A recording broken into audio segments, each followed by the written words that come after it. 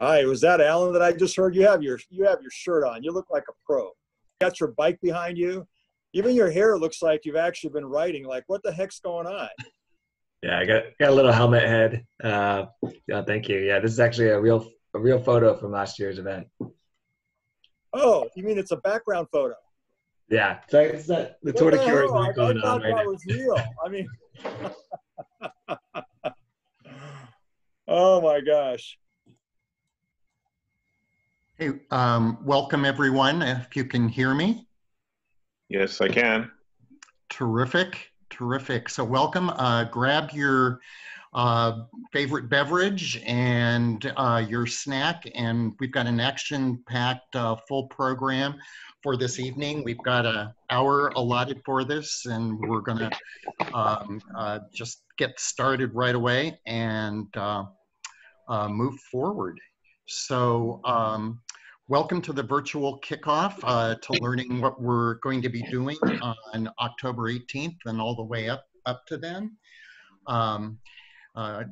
Just wanted to say hello to all of you. Love your background screens. Hello to our team here, the South Bay Mashers, who are killing it this year with over $21,000 raised so far, leading the pack. And I think quite a few of the Mashers are joining us by phone today. So with that, we'll go forward to the next slide. And Alan, I'm going to turn it over to you for the time being. Sure. First and foremost, just want to say thank you to all of our speakers here today and everyone that has joined this call today to officially kick off the virtual Tour de Cure for both the wine country and the Silicon Valley Tour de Cure. Vivian, if you could go to the next slide. I'm going to start this, first and foremost, many thanks to our kickoff sponsor, Amyris and Purecane, for making this all possible today and for hosting this event. Many thanks to all of you all. We're going to talk a little bit more about Purecane in a little bit here, but thank you to Purecane for making all of this possible. And the next slide, there we go. All right, so 3 words I'll start to kick this off, and that's tick, tick, tick. Every 21 seconds, someone is diagnosed with diabetes. Vivian, if you want to move on to the next slide, there is over 34 million Americans living with diabetes right now in the United States. And right here in California, there's over 2.5 million Americans. Tick, tick, tick. What is probably even more serious than that, there's over 88 million Americans with prediabetes. In California, there's 13 million Americans with prediabetes, and a good portion of those folks probably have undiagnosed type 2 diabetes. Tick, tick, tick. 85% of Americans with prediabetes actually don't even know that they're living with diabetes. Right now, as we are in this COVID-19 world, we're very focused on staying at home and being sheltered in place to protect our health and our safety. But the diabetes situation is very similar to COVID-19. And in fact, we'll talk a little bit about how diabetes and COVID-19 do not mix. But as you'll find out here shortly, that there are some complications related to COVID-19 and diabetes that we'll talk about. But when I think about bending the curve and preventing diabetes in the future, we were the first folks trying to bend this curve, and people with diabetes are disproportionately affected by COVID-19. So tick, tick, tick, we are sleepwalking into the 21st century. Vivian, if you could go on to the next slide.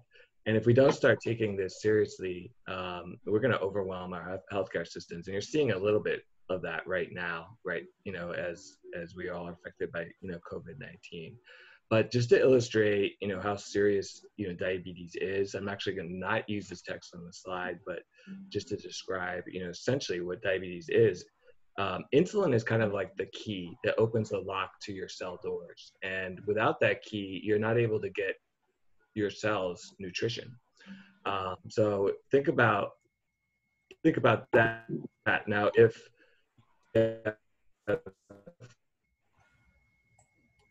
thousands of cells, maybe you don't have thousands of to be able to open up those cells, right? There's type 1 or type 2 diabetes. You need insulin to be able to open up these cell doors to nourish your cells. And if you don't, unfortunately, all that glucose and that nutrition stays in your blood and becomes toxic over time. That's essentially what diabetes is, and that's why it's so serious. If we don't manage diabetes, we do develop complications, and we're going to tell you a little bit more about that here in a few slides. Vivian, if you could please move on to the next. And so there's a number of different types. I think everybody here is probably familiar with the various types of diabetes. Gestational diabetes is a rare form of diabetes that occurs during pregnancy. It often goes away, but women that develop gestational diabetes are 70% more likely to develop type 2 diabetes, and that goes for their offspring as well.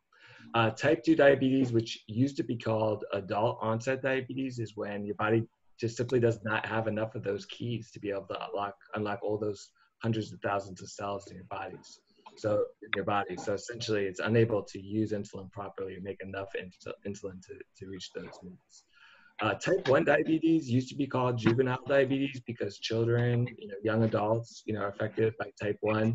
It's an autoimmune response where your body unfortunately destroys your beta cells, which make insulin. The sad thing about the names of these types of diabetes is we actually had to change the name back in the early 2000s because children were getting diagnosed with what was referred to as adult onset diabetes. Tick, tick, tick. It reminds us again how serious this condition is and how relevant it is for all of us. Vivian, if you could, thank you. So this is just an illustration of some of the complications of diabetes. I'm not going to go into all of them, but obviously right now we're seeing some short-term complications. If we're not taking care of ourselves and we're not keeping our blood sugar in check, COVID-19 complications is a real serious matter. Another short-term complication is obviously hypoglycemia or a low blood sugar. So the work that we do, falls into 4 different buckets. First and foremost, we want to raise awareness about diabetes, about the warning signs of diabetes, about the different types of diabetes, about the risks associated with diabetes and its complications, with the risks of COVID-19. It's a very important part of the work that we're doing right now. Another major focus of the ADA is to fund innovative diabetes research, not only for type 1 or for type 2 or gestational diabetes, but also for the complications.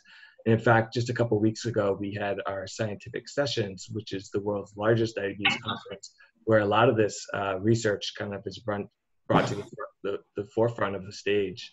So some really exciting research announced there. Now, all that is made possible thanks to the great work that you all do by raising money for this mission. We also improve medical care for diabetes, whether you know it or not. The ADA is in every hospital system, across the U.S. We set the gold standards in diabetes care, where the physicians are using our treatment plans, our algorithms, to care for their patients. We also provide CME, continued medical education, for healthcare professionals to advance their understanding of diabetes and to keep up with the latest and greatest. And then last but not least, we engage the diabetes community through events like the Tour de Cure, which it means so much to many of us living with type 1 or type 2 or prediabetes or even gestational. And then also another method to engage in the community is our advocacy work. And we are the strongest diabetes shop when it comes to advocacy. And just a few weeks ago, actually, we were able to help cap insulin here in California at 50. Now, it's not there yet. We're going to talk a little bit more about it, but it's just a testament to some of the great work that we do in the advocacy space for diabetes. This extends beyond that to our COVID-19 response as well, because people with diabetes are discriminated against. We are working really harder than we ever have before, to make sure that people's rights are protected.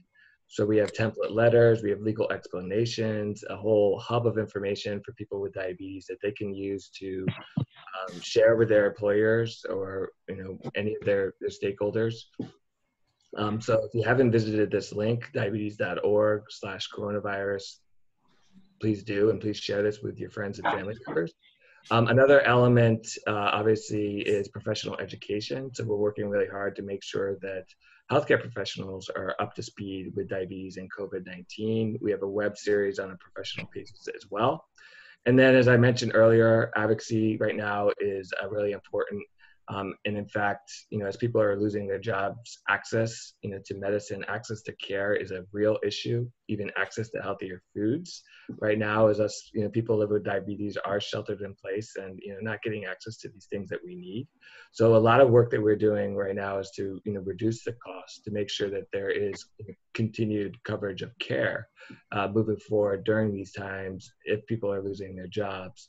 And the insulin cap that I mentioned earlier is actually a benefit of the COVID-19 response, because we've been working really hard on insulin affordability for quite some time. In fact, if you don't mind, Vivian, advancing the slide, 9 states have already capped insulin that across the United States. So we haven't quite gotten there yet for California. Now it's at the Senate, but we're getting very close. But if it wasn't for COVID-19, to be honest, this probably wouldn't have passed for a lot longer duration. So it is my privilege to introduce our first speaker of the night, Dr. Calvin Wu of Shetty Health. Shetty is a telemedicine platform for people with diabetes, which I'm sure he'll tell you a little bit more about right now. So Dr. Wu is on the digital front lines of diabetes and COVID-19, and he's here to tell you a little bit more about the diabetes and COVID-19. Calvin, over to you.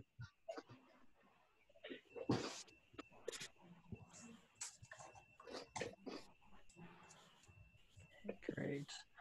Hi, good evening, everyone. It's my pleasure to be talking here today. Yeah, briefly to talk about something. We're basically a digital diabetes clinic, and so we're definitely on the front lines here, continuing care for many of our members. And we're getting a lot of interest, obviously, with shelter in place and otherwise. So I'm really happy today, though, to be talking a little bit about COVID-19 and diabetes and how that's relevant to all of us, really. So. Go to the next slide. So on the first point here, unfortunately, people with diabetes are not more likely to get COVID-19 than those without diabetes. And I think this is a really important point to emphasize. Many experts agree that having diabetes itself is not a risk factor for contracting the virus. Those with diabetes are fortunately not a magnet for catching this, and so are essentially at the same risk as anyone else in the general population. And this really serves to emphasize the core safety precautions that keep all of us, diabetes or not, safer. And those include washing your hands often with soap and water for at least 20 seconds, avoiding touching your face, avoiding close contact with people who are sick, and distancing for 6 feet or more, and face masks. On the second point here, unfortunately, new data is just released from the CDC. It shows that African Americans and Latinos fortunately have 3 times the incidence of contracting COVID-19. Each of these populations have a greater incidence of diabetes than Caucasians. It's unfortunately likely that social inequities are putting a disproportionate percentage of our African American and Latino populations on the front line or in other vulnerable situations. Next slide. Another important point, though, unfortunately, if a person has diabetes and contracts COVID-19, they are twice as likely to die from it as someone without diabetes. So to emphasize this distinction here, if someone with diabetes does contract the virus, that's where the concern is that they are more likely to experience more severe symptoms and complications. Fortunately, the majority of people who contract 19 again have mild symptoms and recover. However, there are now a small number of studies now that look at hospitalized patients with and without diabetes. And unfortunately, people with diabetes as a whole are at least twice as likely to die during a hospitalization for COVID-19. So really important that we protect this population. Next slide. People with diabetes who become sick with COVID-19 are suffering worse outcomes, as we mentioned, especially with the estimate of approximately 34 million Americans having diabetes. This unfortunately means people with diabetes are among those who are most significantly affected. In fact, about a quarter of all deaths associated with COVID-19 have happened among patients with diabetes. And that's more than 33,000 deaths in the United States, unfortunately. Mortalities are also more likely to occur within a week of diagnosis. And finally, the use of ventilators and other extraordinary measures to save lives, unfortunately, is greater as well in this population too. Next slide. So really important that factors that lead to increased mortality and disability include those poor blood glucose control, increased age, and other underlying conditions. One prominent study actually coming out of the National Health Service in the UK actually broke down the risk for type 1 and type 2. And it's really important to see though, when you see those scary numbers, that poor glucose control and especially increased age are very significant modifiers of these risks. So the good news here is that those who are younger and able to maintain better glucose control are definitely on the lower end of that spectrum. So, so we can all do our part there to kind of ensure that people are minimize their risk. On the other hand, having more underlying health conditions such as heart disease, kidney disease, all the list of complications that Alan just mentioned there does appear to pose a greater risk for poor outcomes. Oh my God.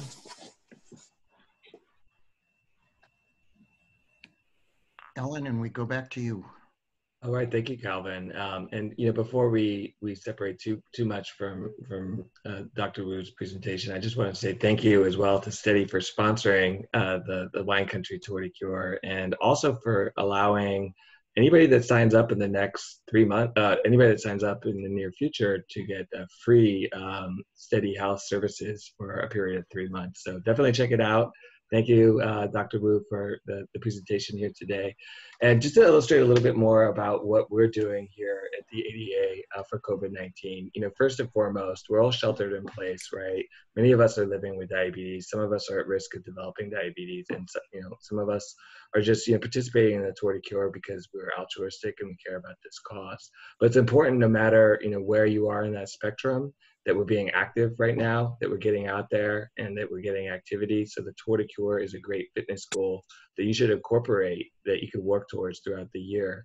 We also have a Move Your Numbers campaign, which is a social media campaign that we launched during the COVID-19 response, which is all about trying to get people to move, to be active, and for us living with diabetes to get our numbers, in range, into the ideal range for our individual diabetes plans. Also, it's very important to pay attention to your inputs as well. So the ADA has a great resource, the Diabetes Food Hub, which I strongly recommend checking out. It's great recipes for food and also helps you develop your meals and grocery lists as well. It's also very important to pay attention to managing your medication and your stress. And incorporating technology right now into your practice. Shetty Health is a great example. Also, right now we're enabled via technology to have this presentation, so technology is at the forefront. But many of us as well, have continuous glucose monitors and various devices that are actually helping our healthcare professionals manage our situations during this time and to provide great feedback. So CGMs, for example, are one of those great ways. And then advocacy is a very important element. As I mentioned earlier, we're fighting harder than ever to make sure that we're protecting the rights of people with diabetes. We have a disaster response. It's called DDRC. We've essentially joined forces with Beyond Type 1, JDRF, and many other great diabetes organizations to make sure that people are getting access right now if they need it. The other thing I would say, due to current affairs, we're really focused on ensuring that everybody has an equal chance at good health. So we're really focused on addressing social determinants of health and social disparities. Now, this has always been our mission. We've always done this, African Americans, Latino Americans, Asian Americans, Native Americans, Pacific Islanders are the most at risk of developing type 2 diabetes. So it's always been the population that we've tried to reach. But now with the increased attention to these issues, we are really working hard to address these social determinants and disparities so that everybody has a fair chance at health equity. Moving on, please. All right. Well, I am really excited to announce our, keynote one of our keynote speakers for the night, the executive chair of the Wine Country Tour de Cure, John Melo. John is also the president and CEO of Amyris Inc., the maker of Purecane. If you're not familiar with Amyris, Amyris is an integrated renewable product company that is enabling leading business brands to achieve sustainable growth. They essentially apply their bioscience solutions to connect plant sugars into molecules to produce specialty ingredients like Purecane. John is driving incredible change for diabetes right now. And in fact, he leads our executive committee, which has raised over $100,000 for the Tour de Cure to date. So it is my honor and my privilege to introduce John Melo. John, over to you. Great, Alan. Thank you. And thank you for all the education. I can't recall a time when I've been with you, and especially in a presentation like this where I don't walk away much more aware. In this particular one, I'm going to walk away with tick, tick, tick on my mind, or tick tock. I'm not quite sure which one. And I really feel like the awareness, especially as it relates to COVID-19 and the relationship to diabetes, is a great learning and a great takeaway, as well as obviously the social aspect of it and what it means to different parts of our population. So thank you for hosting this. Thank you for having us here, and a personal thank you for everybody that's on and taking the time out of their evening to get caught up on the Wine Country Tour, the virtual Wine Country Tour that we're actually planning and in participating in helping support ADA's mission. So a huge thank you. And I want to make sure, obviously, to thank Tom, the other board members that are on and supporting, and also Vivian, who is my right hand and always makes things happen. Without her, I don't know what we'd be doing. So a little bit of background on Amyris, a bit of background on my personal story and why this mission, and then what we're doing with Purecane and how we're connecting to diabetes and hopefully making our planet healthier. So first on Amyris and our history, we were founded by a grant by the Bill and Melinda Gates Foundation, really focused on a different disease, which is focused on children in sub-Saharan Africa that got malaria. And our whole focus was, at the time, 1,600,000 children were dying a year. And in that particular case, there was a clear cure, but they couldn't afford it or didn't have access to it. So we were founded as a company to use synthetic biology, the ability to engineer yeast that through fermentation could make a very rare ingredient like artemisinic acid to make artemisinin more available and accessible so that children could get access to it and we could save their lives. And that's the project that kicked off the company. We successfully proved that concept, developed that project, licensed the technology, and started serving treatments in 2013. And in the first year of supplying our treatments, the number of children dying from malaria was reduced by about 1 million children a year. And we've been able to retain or sustain that level, and really by making more available, again, a cure that was already out there. So that's our history. On the personal side, as it relates to diabetes specifically, I grew up in a household of family members, my grandmother, my father, and what I understand is grandparents on both sides that dealt with diabetes their whole lives. And I got to see the challenge they faced of loving sweets. My father was an amazing sweet tooth. That's where I get it from. So he loved sweets. He loved to eat anything. He'd actually sneak around the house and find cake and grab the cake. And my mom would yell at him for having cake when he shouldn't actually be taking in sugar. And then we'd obviously have to monitor him all the time to make sure his glycemic index would be in line and to keep him healthy. And it was a challenge. So I fear, and I'm borderline, and living in that fear and watching what I take in, really inspired me when we got approached about making a 0-calorie natural sweetener with 0 glycemic index impact as a great ingredient to help everybody like me enjoy and benefit from being a sweet tooth without any of the harm. And that's really the story behind Pure Cane. Without getting into all the technology, we literally, through fermentation, take sugarcane syrup, take out all the bad, and make a great 0-calorie sweetener fermentation and using our yeast. And it's been received very well. We have the top culinary 0-calorie sweetener that's now sold on Amazon. You can buy Pure Cane on purecane.com, which is our own business. We sold out last year. We're sold out for this year's production, and we're excited to be able to really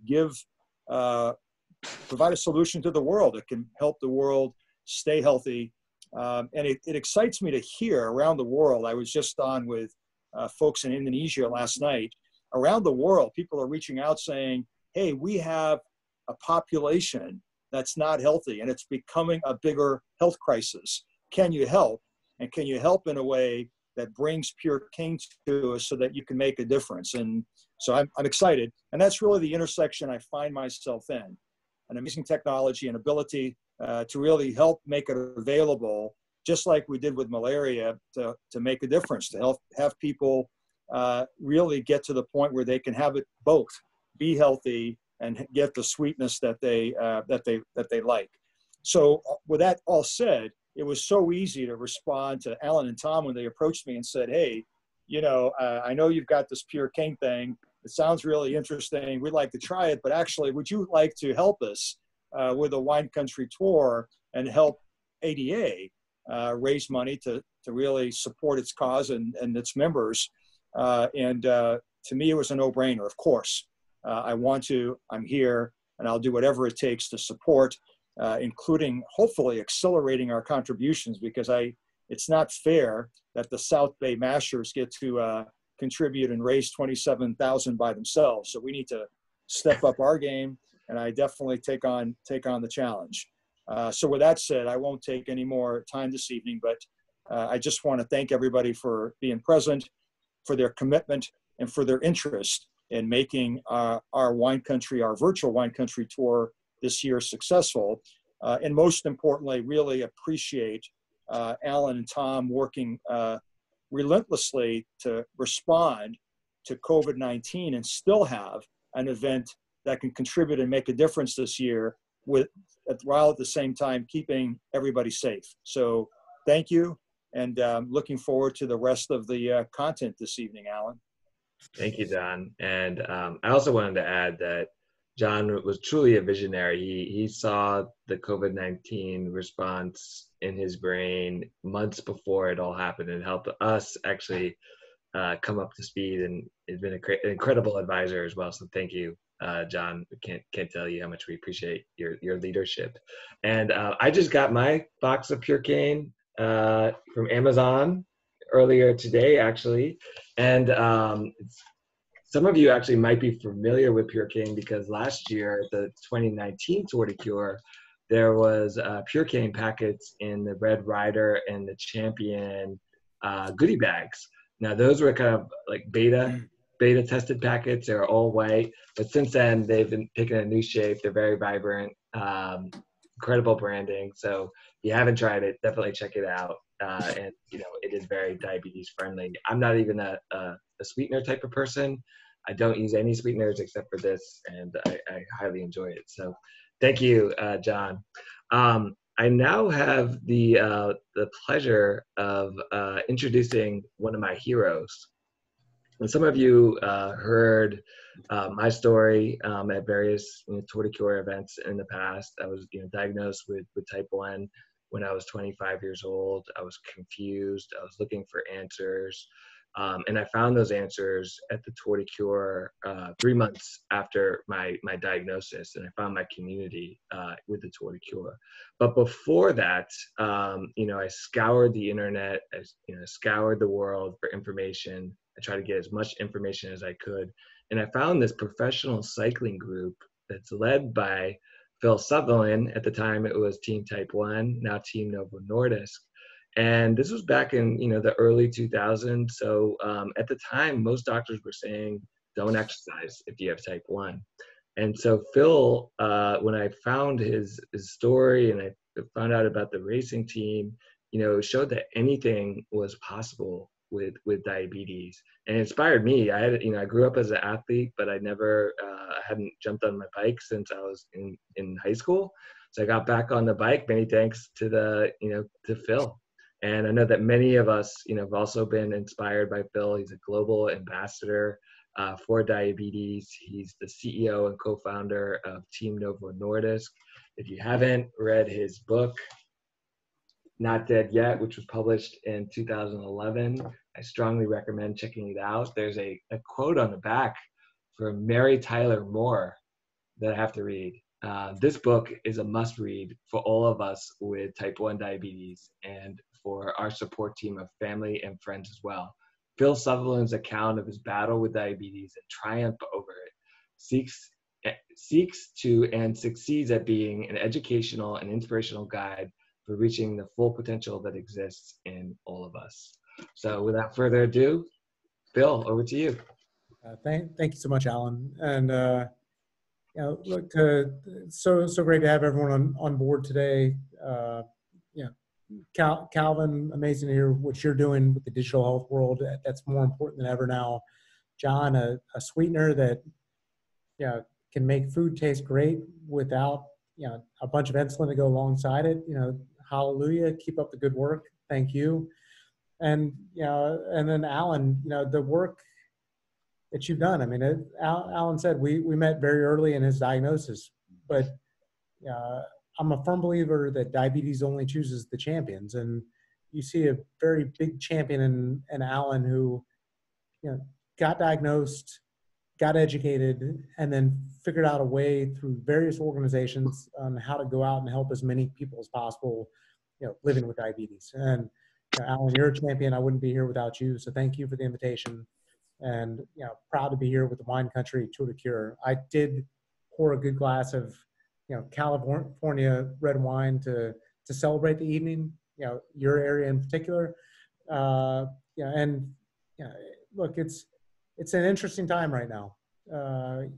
Probably more interesting than ever. I run a professional cycling team, Team Novo Nordisk. It's all diabetic. Guys come in from all around the world. We have a U.S. Olympic hopeful in Mandy Marquette, who's on the long list for the Olympic team. I've been working with her for 10 years.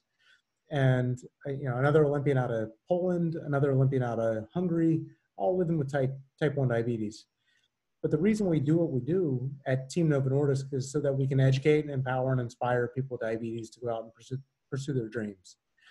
Diabetes can be one of the worst days of your life when you get diagnosed. I know for my parents, I was 7 months old when I was diagnosed. It was a blessing because I was alive. They had an answer, but it was a curse because the doctors told my mom I'd be dead by 25, if not blind and with renal failure. And, there's so many stories that I hear of people who their diagnosis day was the worst day of life. And that's how it was for a long period of time until, we got to own empowerment and own inspiration and own the fact that people with diabetes are chosen to be the champions of health for the society. And now I get kids coming to our talent ID camps. They're diagnosed on a Monday, and by Tuesday they've already been accepted to Team Novo Nordisk talent ID camp because they now have a dream of being a professional cyclist and being the inspiration for someone just like them in some years' time. And it's Team Type 1. Was a business plan class project. I grew up with diabetes. I live with diabetes. I managed it very well. I was obsessed with control. And then in college, I met a friend, helped a guy take control, saved his life. This was in the Lance Armstrong heyday of, raising massive visibility for the cancer community via cycling. I was an avid cyclist, and I said, we got to do something. So launched Team Type 1. My senior year in college, raised $400 at a business plan class project. Bought some T-shirts, sold 100 T-shirts, sold sponsorship on the next round of T-shirts. And 15 years later, have raised about $125 million on spreading hope and inspiration around the world. And it's brought us this tremendous responsibility, tremendous ability to help reach the world. At Team Novo Nordisk, we have about 9 million fans on social media. It's the biggest in cycling, it's the biggest in diabetes, and it's the most connected audience out there in the world of living for what's possible with this disease today. Because thanks to organizations like the ADA, thanks to great events like the ADA Tour de Cure, people with diabetes around America and around the world, now know what's possible when you get diagnosed. It's not as doom and gloom as it was 10 years ago, 15 years ago. Diabetes today is very much a disease of what you can do. And it gives people access to information from continuous glucose monitors, from blood glucose monitors, for everything that happens in your body. The good, the bad, the ugly, you now have access to that information by having access to the technology that diabetes has provided you. And having access to that technology gives you a chance to make behavior change and do very smart things like go out and ride your bike. And riding your bike, or exercise in particular, is the billion-dollar drug that never gets prescribed. And we can out there by events like the Tour de Cure, get out and promote exercise, not just to the person with diabetes, but to his friend, or to her friend, to family members, to husbands, to wives, to brothers, to sisters, sons and daughters, and get everyone involved in exercise at any age that they want to begin, but make it a habit for life. Because exercise is a way to control diabetes. Exercise is a way to prevent diabetes. Most importantly, exercise is a way to just be healthy and be happy. And that's the responsibility and the pride we have at Team Novo Nordisk, is promoting health and wellness to the world by getting active, getting healthy, and being in control of your own destiny. So you see the changing diabetes jersey in the background. That's what we fly the Team Novo Nordisk flag with. And we've changed the perception of diabetes. When we began, it was everything you can't do. And now there's kids all around the world diagnosed with this disease who are dreaming of everything they want to do in life, and they have heroes and athletes who have proved no matter what they want to do, they can achieve it. And someone else has done it before me, so I know it's possible. And it's John, hearing the work you've done in Africa, at the startup phase, I mean that's near and dear to my heart. The Team Type 1 Foundation, we've been providing blood glucose testing supplies to the government in Rwanda for the last 10 years. It's started with 300 kids alive with type 1 diabetes, most of which were dying from complications from diabetes because they had no insulin, they had no access. Everything changed on a monthly basis to now, just this last year, I guess in January, we got to announce a donation by Abbott Diabetes Care for 12 million glucose strips over the next 4 years to ensure every kid with type 1 has access to 6 glucose strips a day, no matter what. And because we've taken that burden off the government, the government now has funding to pay for insulin.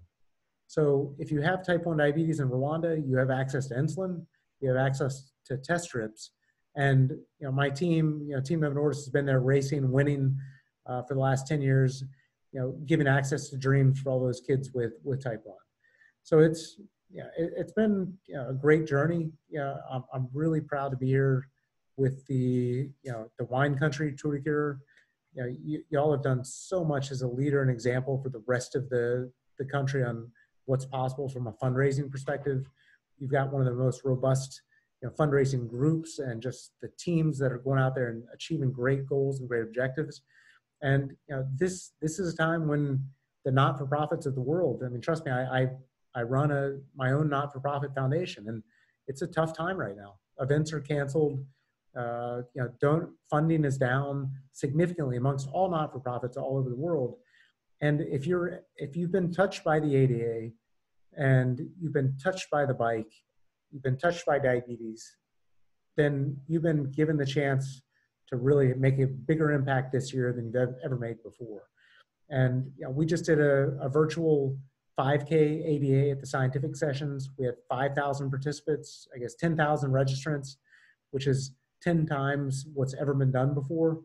So while virtual might rob us of the chance of being together and suffering together in person as we conquered that 100-mile goal, it can also bring us together in a form that's never been done before, and allow us to reach friends and family from all corners of the earth.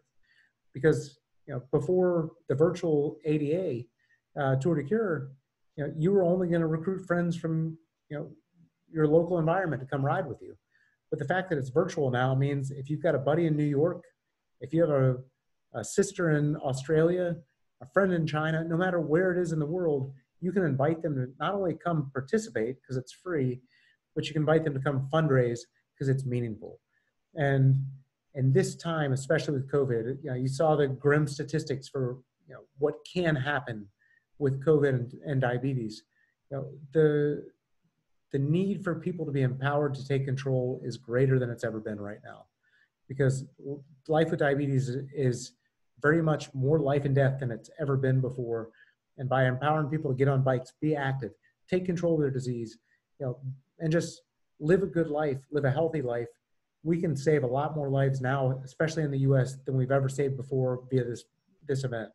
So let's do it together. I know the kids in Rwanda will be here at the Wine Country Tour de Cure. All of the Team Novo Nordisk athletes from all around the world will be here at the Tour de Cure. We're about to kick off racing again in Europe and around the world. Our athletes have been so grateful for our sponsor, Novo Nordisk, for just the tremendous support they've shown us through this very difficult time. And they're looking forward to repay it by being the most visible, most active, most empowering team in the world as we race to change diabetes, race to inspire, educate, and empower the world to know that any dream can come true. So again, Alan, thanks for involving me in the Wine Country Tour de Cure. It's a privilege to be involved with such a dynamic group of people. And from all of us, Team Novo Nordisk and the Team Type 1 Foundation, we're proud to be a part of your team and just to make a difference, raise some money, and take care of the things that need to be taken care of for all of us living with, and for those who don't yet know they have diabetes, because everyone has a chance to take control, and it's events like this that really empower the change that's needed to inspire dreams for people. So thank you, and we're here to help whatever you need, and it's just great to be in such phenomenal company with all from the West Coast tonight. And again, I'd just like to challenge you, because I'm a person who loves to be challenged. Bring as many people as you can. Let's raise as much money as you can, because the ADA, which is a tremendous organization, needs all of our help now more than ever. And that help now more than ever will be exponentially impactful than it's ever been before. So thank you for being here tonight. Thank you for your contributions. Let's go dream big as we reach for the big event, virtual event, in the fall this year.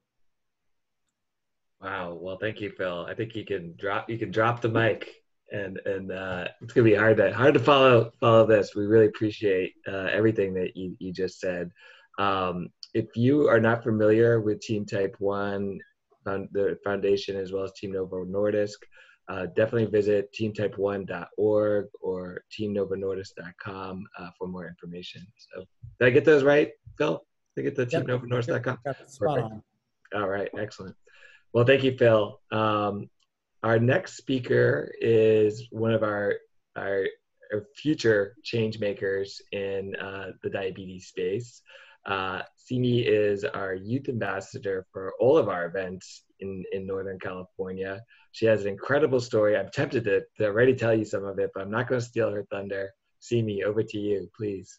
Thank you, Alan. Hello, my name is Simi. I am 15 years old, and today I'm going to be sharing my story with diabetes with you.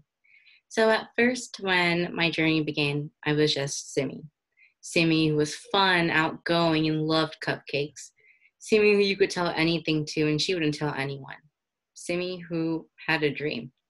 My life was normal. I was a 12-year-old who had more dreams than there was time in life, who hated going to school just like any other kid you meet. I had everything I could ever want. I was vice president of middle school, getting straight A's, had all the friends you could need, and was happy. From the young age of as far as I can remember, I had a sweet tooth. My eyes would light up at the sight of ice cream, cupcakes, candy, you name it. However, to make myself feel better about it, I would tell myself it was only human.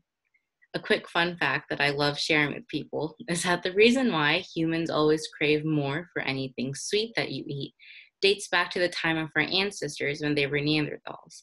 And for those of you that didn't pay attention in 6th grade, that means an early human. You see, back in the day, when our ancestors stumbled upon something sweet to eat, they carried an instinct that told them that they might not find something to eat again for several days, so they should load up for the long term. As generations went on, the instinct passed on. The problem now is that we are able to eat whatever we want at any given time we desire. For this instinct was meant to provide for times where we weren't able to eat for several days. As I grew up, I found it easy to blame my eating habits on this fact that I heard from my science teacher. I would come home from school and eat whatever I could find in my pantry, and at times where even I thought it was too much to eat, I would eat it anyway and tell myself that my diet would start tomorrow. Keep in mind that I told myself this every day, so that tomorrow never technically came. There were numerous times where in order to make myself feel better, my mom would make our whole family go on an attempted diet. But it never really worked out due to the single fact that my family loves to eat. Let me tell you, if I had $1 for every time my mom made us go on a diet, I would be swimming in money right now. Anyway, let's look at this like a movie. If the movie had no climax or twist, then I can assure you wouldn't have much in the box office. So on September 29th, 2018 was when my movie had its climax. It was the minimum day at school, and my mom and I had lunch plans for later the day.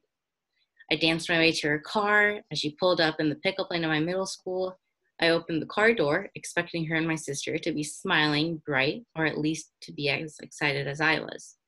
I sat down and I picked up on this anxious vibe that piled across the car.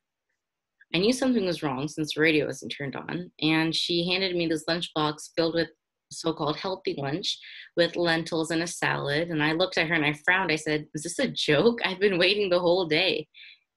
We made eye contact in the car mirror when she told me we were going to the hospital. There were a number of possible reasons that my mind had stirred up, but somehow managed to convince me of one. Once I had officially gotten the news, my life was turned upside down. I was a 12-year-old with type 2 diabetes. I remember on the drive home from the hospital, it was pin drop silence. This anxious vibe that I had first sensed in the car was back. She drove me to school, and for the first time in my middle school career, I discovered the nurse's office. My new lifestyle included pricking my finger before every meal in order to understand what I needed to eat. Upon my first day of pricking my finger at school, I discovered 2 other boys who were there before me. From further investigation, I discovered they were living with type 1 diabetes. Believe it or not, we hit off immediately. We called ourselves the Diabetes Amigos and even had a little handshake to go with it. It wasn't too bad, was what I told myself. I tried to conceal the secret of having a disease in fear that my middle school social status would go down. But it's middle school, so the word eventually slipped out. To my surprise, they were pretty accepting for the most part, but of course, in a bunch of grapes, you will have a couple of sour ones, but I just brushed them off. Socially, I was okay, but I didn't realize how much of a dietary change this would be. My family comes from Indian descent, and if you've ever had Indian food before, you know how rich in oils and fats it can be. As of the day I got back from the hospital, with no questions asked, we started this new diet of the grossest green stuff you could imagine. That's when we decided that living with diabetes shouldn't be a punishment. You should be able to enjoy what you eat, whether it's healthy or not. For months and months, I stuck to a diet plan of an egg in the morning, mushrooms and spinach in the afternoon, and salmon for dinner. I'll admit it got tiring after the first 2 weeks, but it's not like I had a choice, so I stuck with it anyway. After 4 months, meaning around December of 2018, I went to check my A1C number again with my mom. After results had come back, I was pleased to see that my work had paid off. I got my A1C number from a 7.2 to a 5.11, and that was the best news I could have gotten in a long time. Besides diet, I'd already been involved in several sports like soccer 5 times a week and taekwondo 3 times a week. While continuing my efforts towards a healthy life, around August of 2019, I contacted the 88 to share my story. I knew that, like me, there were several others, especially youth, who needed support during their journey with diabetes. As a freshman in high school, I will be serving my first year as a youth advocate for the 88 Bay Area and plan on staying local with them for as long as possible. I'm beyond excited to see your progress throughout the Tour de Cure, and can't wait to hear your stories. Thank you.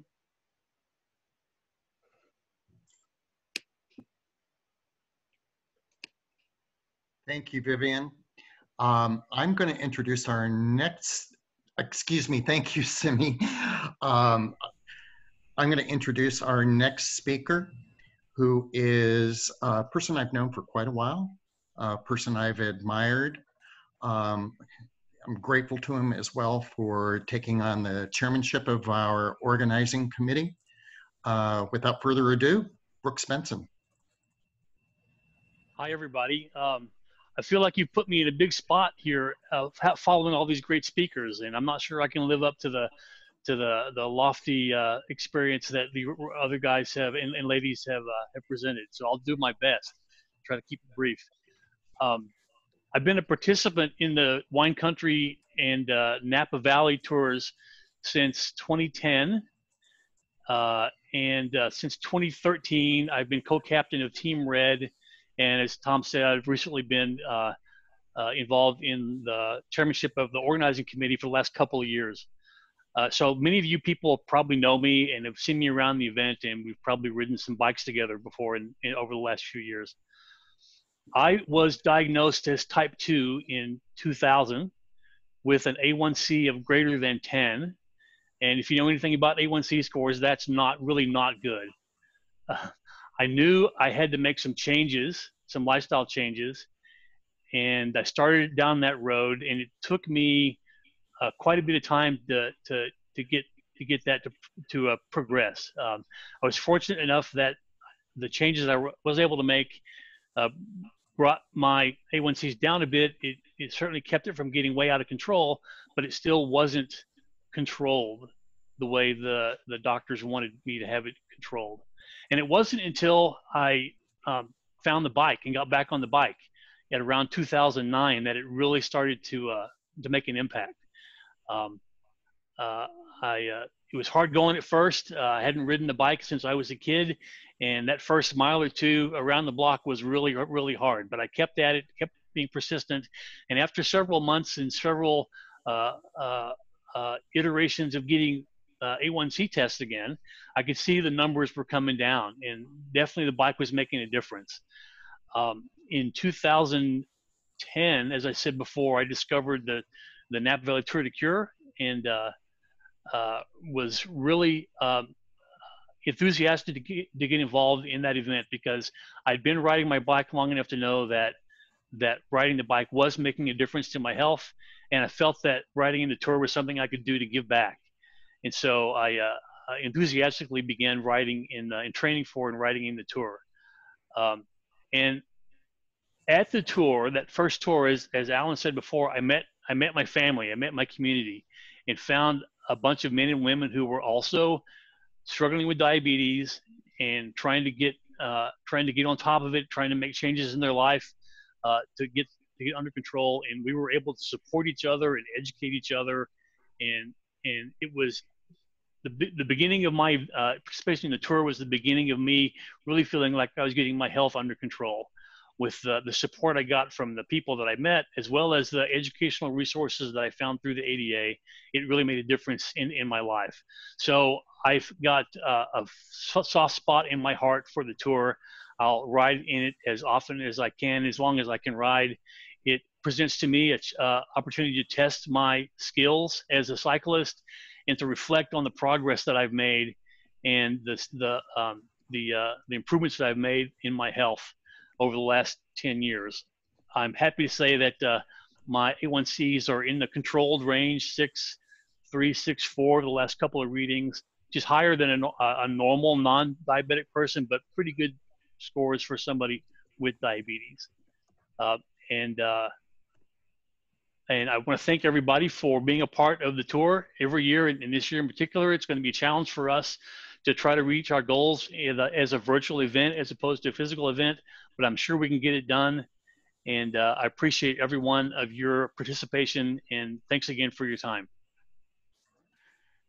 Thank you, Brooks. You brought us to the intermission. I know we're running late, but this is going to be, in the scheme of things, a very late intermission. We'll the rest of the movie will play very quickly from this point out, but we're going to take a moment for everyone to put on their mask if you have it handy. We're then going to open up and take a look at everybody, and some of our featured speakers are going to choose their favorite masks.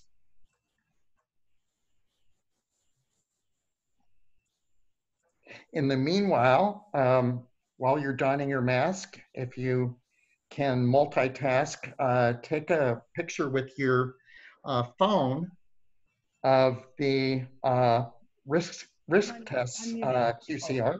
I'm going to leave my chair light on so you can find your way through. Okay, thank you. We're almost done.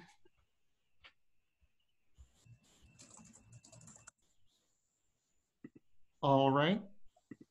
Vivian, waiting for you to show us all. Hi, everyone. If you have a mask you want to show, go ahead and turn on your video. I don't want to turn on any video for anyone who may not be ready. Let me know if you need any help with turning on your video. Just call out your name or raise your hand. Raise your hand. Vivian, in the chat box, someone is saying that the host stopped the video. Oh, that was earlier when we were starting. You can go ahead and turn it on now. Mine's Rich. not starting. Let me go to Rich. Still locked, apparently. Huh. There's Rich. Rodney. Let me get Rodney. Let me get Dave. Not sure why some folks can do it and other folks can't. Dale.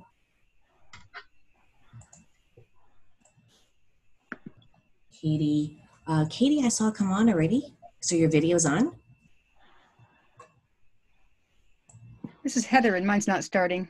Okay, Heather, let me come to you. This is Marvin. Mine's not starting either. Okay, hold on. Heather, how are you? I don't see a Heather listed under participant. Huh. How are you listed? Heather. It's Heather. It's the green icon. Oh, under L? Sands? I'm Heather Nagy.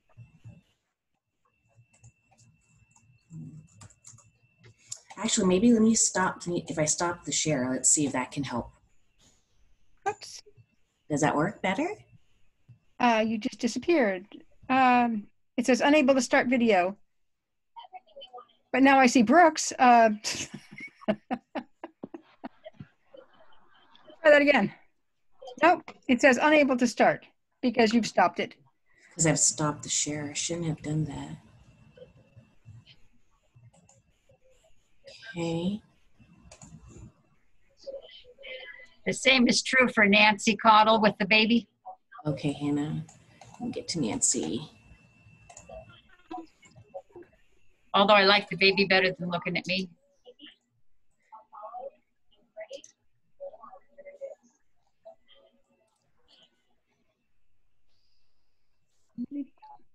All right, I'm going to make a comment. Everyone who has their red lighter mask will automatically get a, if someone could mute. Thank you. Will automatically get a copy of Phil Southerland's book, Not Dead Yet, and it's an autographed copy. So there's Brooks, and I see Kate, I think that's Katie Hansen, and Rodney Paul.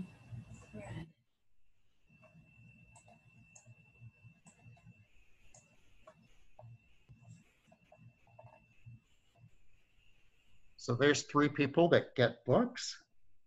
Is there anybody else I'm missing? Hey, Brad. Hey. What about Mr. Ed?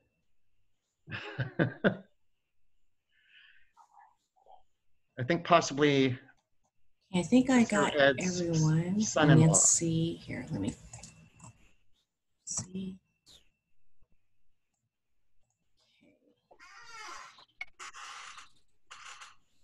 There you go, Nancy. Try me one more time, Vivian. Vivian, this is Heather. Okay. Heather, Heather.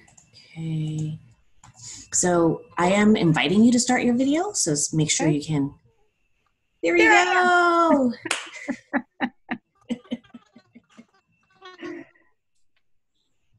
Great. Should we, Brooks, I'm going to let you pick a winner.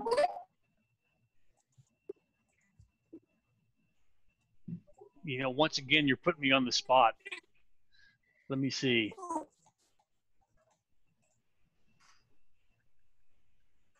Eeny, meeny, miny, mo. Greg Sands, what's on your face? We're actually big Halloween fans, so it's a period of Halloween designs, skeletons, and trick-or-treat cauldrons. That's cool. What's wrong you got? Looks like it's avocados. Avocados. All right, excellent. Good fats for healthy food. I've got the Golden Gate, but I don't think I should enter. I'll be skewing the results. Brooks, I also have an avocado tree right behind me. Oh, I see. Excellent. Okay, Simi, we'll let you pick one, too. All right, let's go with Greg. Let's go with Greg with the Halloween. I like that. Thank you. Rogany, the runner-up. There's one more person joining, Ed Lidman.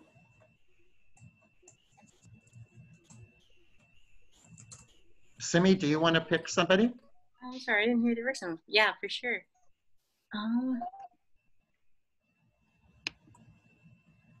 Heather's is very appropriate for the occasion today. All so right. my winner's going to be Heather. Very good. And Phil, I'll let you choose someone.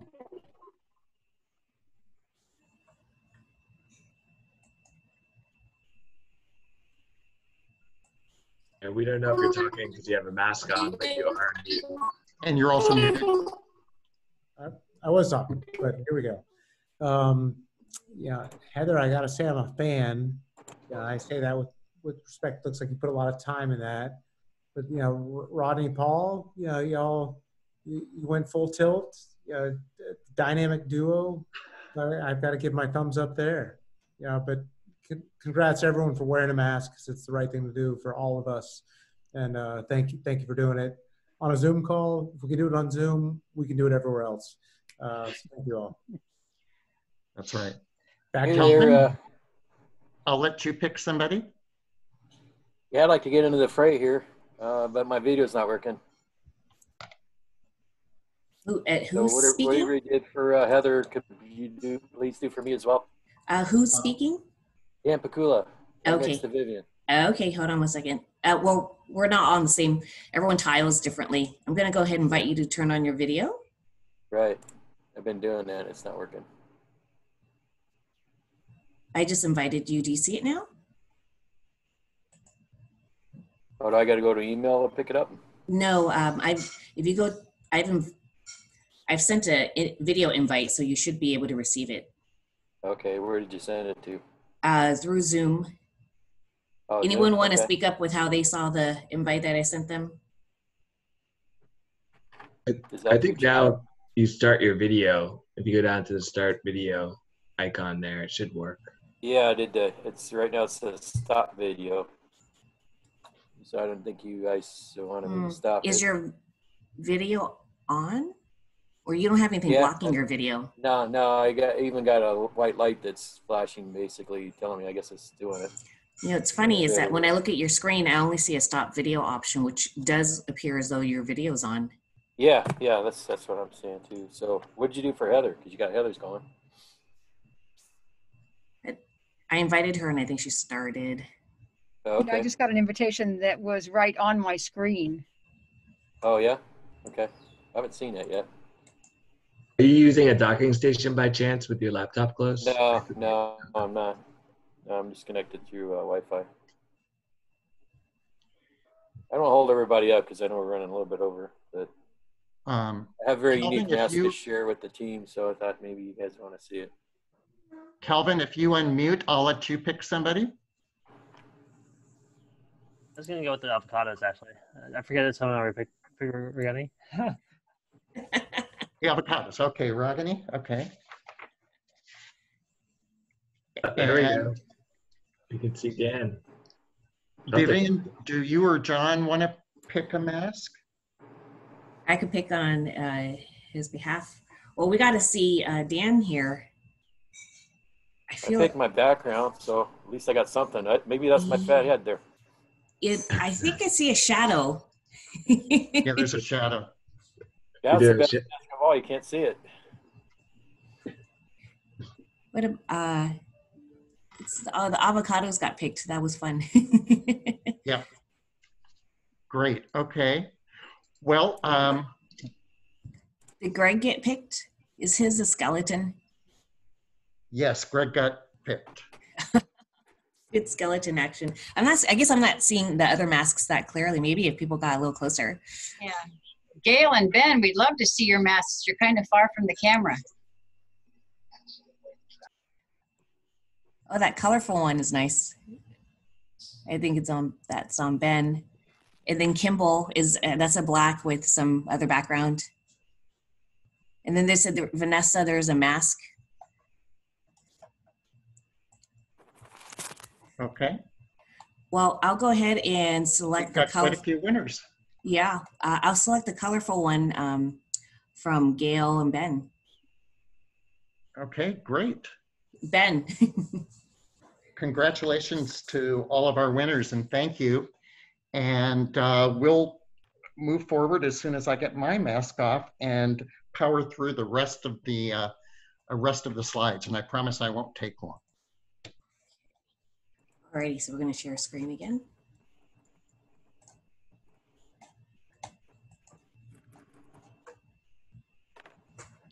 Terrific. So as you know, Tour de Cure has gone virtual. Our date is October 18th. We have a hashtag we invite you to use, hashtag virtual Tour de Cure 2020. Next slide.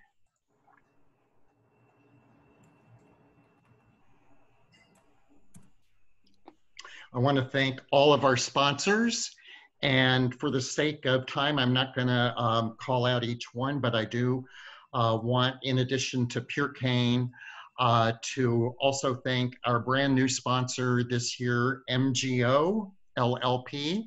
And thanks to our executive committee, MGO has joined with both a team and as a major sponsor in the event. We're so happy to have them on board. And also thanks to Bio-Rad coming back as a major sponsor and also with the team. So thank you to all of our sponsors. Next slide. I want to thank all of our champions. We have 36 to date. And I'm not sure of exactly who all is with us this evening, but I saw that David O'Sullivan was with us. Thank you, David. Bert Rivera, thank you. I believe Lily is with us. Of course, Brooks Benson. I believe many of the South Bay Mashers are with us. Russ Adam, Tony Babasa, John Yap, Wendy Hull, going down the list, Tony Vieira. Who am I missing? Linda Yap. And shout out if I've missed any of you. Thanks to Kimball Smith, I know is with us. And I believe that, Greg Sands from the Castaways and Linda Sands and Dan Pakula, all champions from the Castaways. Thank you. Yahoo. Welcome, welcome. All right, moving on. Why go virtual? This is our best way to have the Tour de Cure in this time of COVID-19.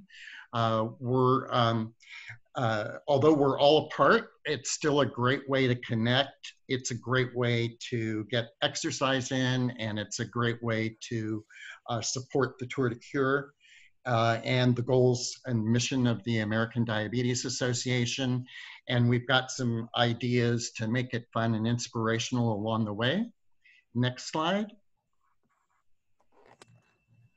So for the day of the event, what should you expect? We're going to have live, we're going to be operating Facebook Live and having a lot of rich content for you with shout outs, interviews, entertainment, mission moments, team and sponsor videos, plus your selfies, your short videos and messages and so forth. We'll be posting those all day long. So please get physical, go out and participate in the activity of your choice, whether you ride, run, walk, whatever distance and location you choose. And I know we've got people joining us this evening, I believe from Illinois, from Massachusetts, from Florida. Yep. And from Eureka, California. That's a long ways away from the Bay Area. So it's truly limitless. You can do this wherever. You can invite friends and family from afar to participate and join with you in the cause. Registration is now free, and you only need to raise $100 to earn the t-shirt. All of the same levels before at 500 and so forth still exist. Next slide. The best way to engage with us in the run-up to tour is on our social platforms. We're really pushing Strava this year, a great way to record all of your rides when you join our Strava club at Wine Country Tour de Cure. You will be part of our Strava group, which a number is about 50 so far, and I know Brooks is a member of that, and it's just a great way for us to be able to applaud you as you build up your miles in the lead up training for Tour de Cure. Also, join, like us on Facebook, follow us at ADA Bay Area. We're posting a lot of daily updates and information about the American Diabetes Association and Tour de Cure there. And we're posting your photos that you submit to us on Instagram at Wine Country Tour. Those are our hashtags. And we encourage you to use them to help build up the support for what you're doing and what we're doing. Next slide. So here's our roadmap. We're going to be showing a number of way stations, rest stops, gas stations, if you will, along the road that leads up. These include team happy hours, team coffees, some internal kickoffs, bike clinics, cooking demos, cycling training tips, fundraising clinic, and I'll let you just read the items on the right and much more to come. So next slide. Here's our great riders in groups from last year. Just wanted to reminisce with you. Congratulations to our champion, Pat Burley. We plan a lot of champion shout outs along the way. You see some of the people here in this picture taken back in 2019 are doing a pretty good job of social distancing. So we know it can be done. And we're also planning on having a virtual arch that will be showing you coming under one way or the other. We're figuring that out. Next slide. Want to encourage you to do some easy things to fundraise. One is the Tour de Cure mobile app. If you download that, you can reach out to your Facebook group and let them know what you're doing for training and that you're participating in this. You'll be surprised at who supports you. Next slide. We have a brand new text to donate option. Text the word diabetes to 71760. If you're a texter, this is a great way to get some support for your efforts. And we also have a matching gift opportunity, and it's going on right now. It's from July 6th through July 18th. It's a dollar-to-dollar match for any donations that you raise online that amount to at least $50 between now and July 18th. And it's good for the Wine Country Tour. It's also good for Silicon Valley Tour and Seattle and Alaska. And it's up to $50,000. So when that $50,000 goes, then we'll conclude the match right then and there.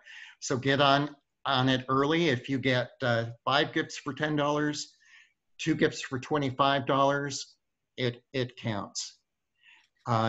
Next slide. And by the way, we've raised over $1,000 since the campaign launched officially yesterday.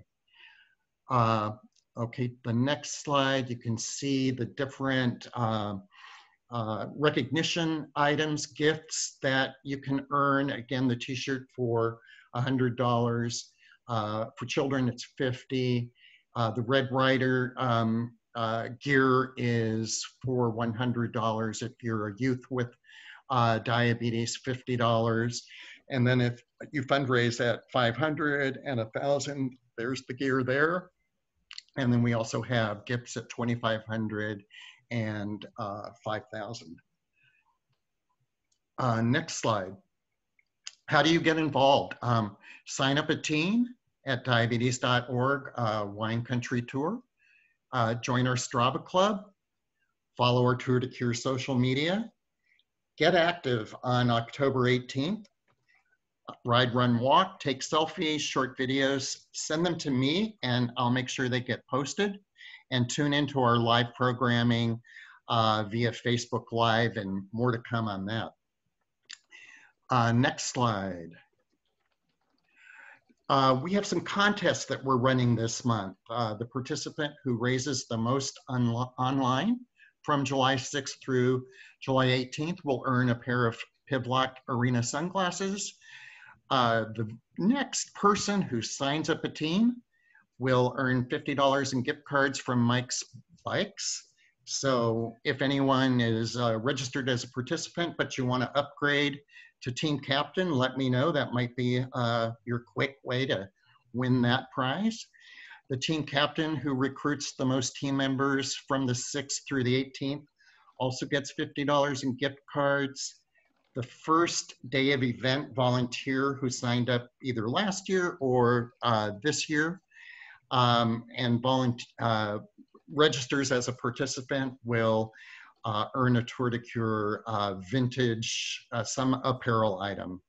And that's also true for the next person who joins our Strava Club. Next slide. So we're going to open it up to questions and answers if anybody has one.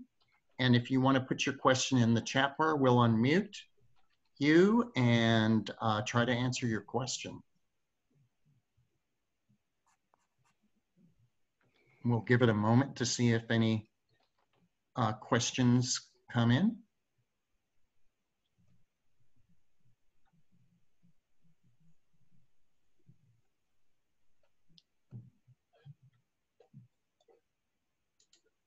All right, I saw a question. How do you do the matching funds? So the best way is to get gifts online. And that would be to send out a link to your page, Brad, the one that you received when you registered, and personalize your message there, send it out to your list of friends and family and so forth, and wait for the donations to come in.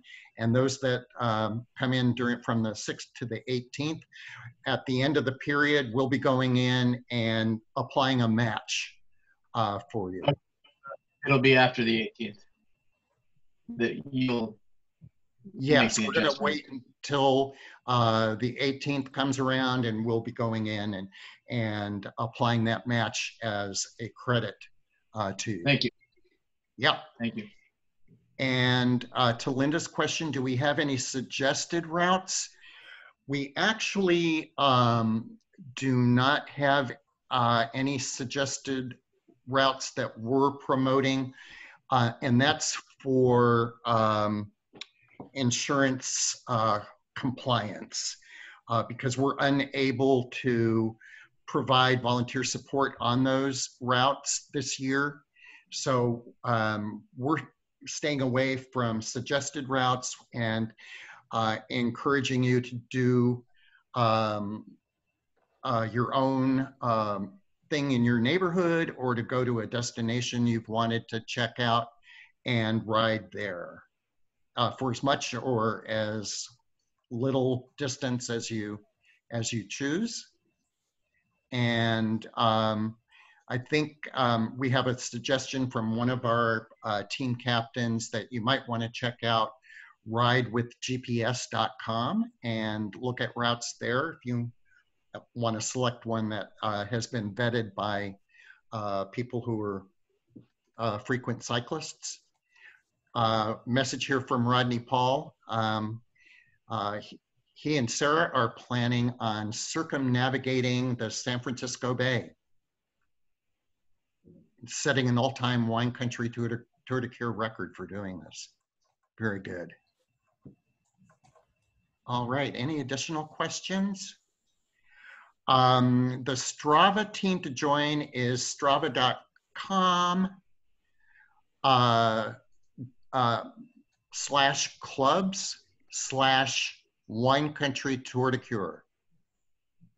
And if you can't find it, I'll send out the link to you after this meeting. Any other questions? Thank you, everybody. We will move on to the next slide, which will be our closeout. And Ellen, I'm going to turn it over to you for a final word. I did want to acknowledge, though, all of our speakers and Vivian for making this a really great presentation. And Phil, special